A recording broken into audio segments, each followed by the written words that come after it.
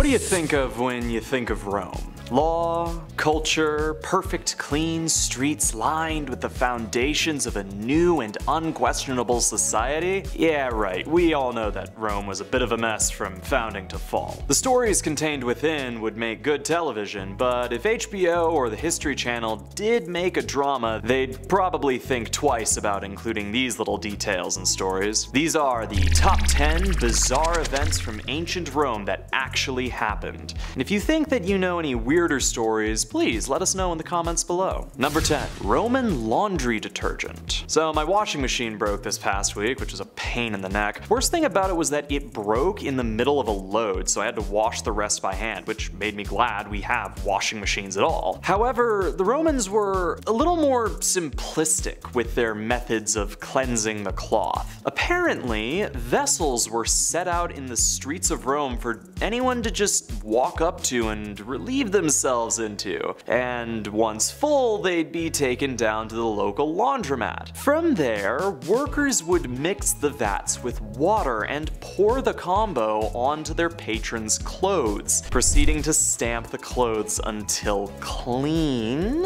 Yeah, sure, clean. Number 9. The Fall of Drusus. In the case of historical poisonings, it's hard to determine whether or not they were actually poisoned or just died from being old. It's usually that they're old. But in the case of Drusus, the evidence was a little bit more clear. See, Drusus Julius Caesar was set to be the heir to Tiberius due to familial relations. His buddy Sejanus would have normally been the one to get the title, but blood is thicker than water. As a result, Sejanus tried to marry his daughter to Drusus' son, but that fell through. Sejanus was still determined to become the heir to Tiberius by whatever means necessary. This led to the two infighting frequently, and Sejanus eventually managed to seduce Drusus' wife, Livilla, who aided him in poisoning her husband, slowly killing him in a way that appeared to be natural, and he got away with it. Sejanus continued to rise to power until his sudden and brutal execution, which was later revealed to be due to someone leaking the truth about his rise to Tiberius. Man, this just needs to be a telenovela. Number 8. Decimation. You've likely heard the term before, used to describe the impact of some tragedy or another. However, the word actually has its roots in the Roman military, though its origin is a little different from how you might imagine. See, as I'm sure you know, the Roman military was infamous for its discipline and strategy. But if you've ever worked in any space with more than 10 people, you know it's hard to keep everyone in line. So how did the Romans do it? Simple. If one squad member screws up, the entire unit gets the punishment. Decimation roughly translates to removal of a tenth. The cohort would be divvied up into 10 groups, and each group would draw lots. The group with the shortest straws were then executed by the other 9 by whatever method was determined by their commander. The 9 of the surviving groups were then made to survive off barley, and if they had to relieve themselves, it would be outside of the camp's security. You know what? Maybe the military life just ain't for me. Number 7. The Crassus Cocktail. I love a good drink at the end of the day. Just getting a little mix here and there, it's just so fun. Ooh, if it's good, man, just caps off a hard day of work. It seems like Crassus was a man of similar taste, a general and a statesman who'd earned the title the richest man in Rome. Dude ran a bunch of wars, serious campaigns, and his last was against the Parthians, primarily because he was just kind of bent out of shape that the other generals were outshining him in the field. Unfortunately, Crassus's forces were absolutely slaughtered, and when his son Publius ended up being one of the casualties of war, Crassus went to parley. Negotiations went sour, and he and his entire party were wiped out. Apparently, after such a rough day, the Parthians figured that Crassus could use a little something to take the edge off, so they had him take a sip of molten gold. Fun fact, the melting point of gold is about 1064 degrees Celsius. Yeah, that'll have a kick. Number 6. The Fall of Emperor Valerian.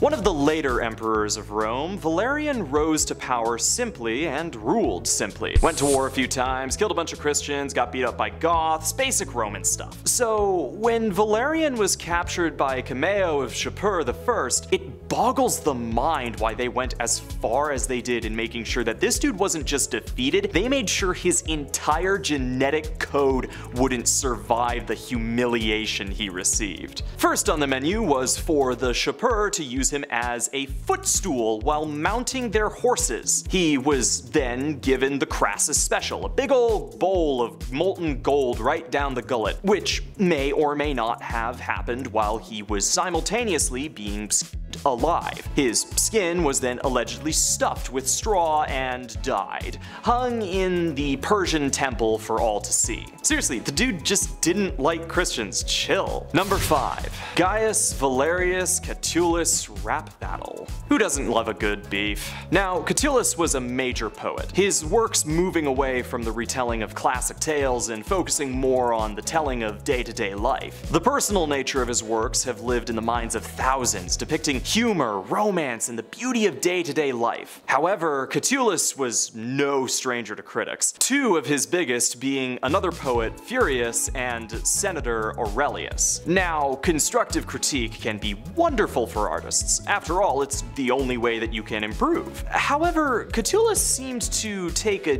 different view, writing a poem in dedication to his critics. Commonly referred to as Catullus 16, this poem was so filthy that it wasn't fully translated until the 20th century, and even then, several lines were heavily censored in most publications. Want to hear it? Well, it reads... Number 4. Roman birth control. Romans were... well, they got around a lot. Now, unless you want to deal with the immediate consequences of a whole lot of lovin', you've gotta figure out a way to stay safe. Picking up condoms from a shopper's wasn't really a thing, and Plan B hadn't been invented yet, so what was the plan? Well, it turned out that the Romans had discovered an herb called silphium, which supposedly had contraceptive properties. Whether or not that's actually true remains to be seen, specifically due to the fact that you can't find it anymore. That's right, the Romans were so raunchy and silphium was so popular that they caused the complete extinction of the plant, the last stalk of it reportedly being given to Emperor Nero. Now in 2020 there has been a theory presented that there is a similar herb, or a relative, found in Turkey, and it could be the surviving relative of the plant, but to this day not a sprig of silphium has been found. Apparently it looks like a heart though. Aww, ecological devastation. Number 3. Roman baths. The terms made its way around. Roman baths are synonymous with the country and culture as a symbol of civilization. But you've listened to enough of this list so far, so you can probably figure out where this is going. See, while Romans were known for their hygiene, urine laundry aside, they were usually pretty nasty when it came to bath time. Soap wasn't really a thing, so the baths were basically just huge vats of oil that they just slather up all in there. Now these oils were perfumed, but they were also reused frequently and were washed off using a strigil, a sort of scraping tool, so you know, just spoon the dirt off. Ugh.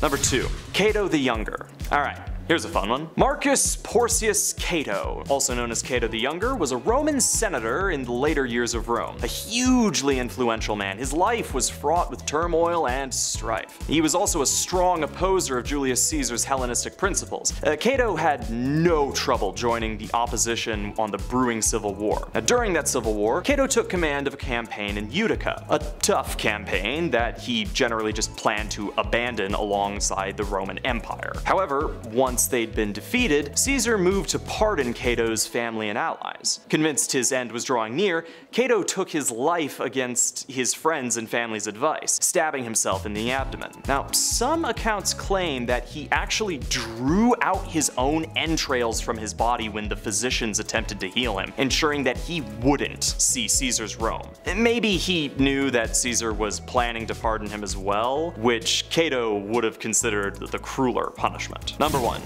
Caligula's horse.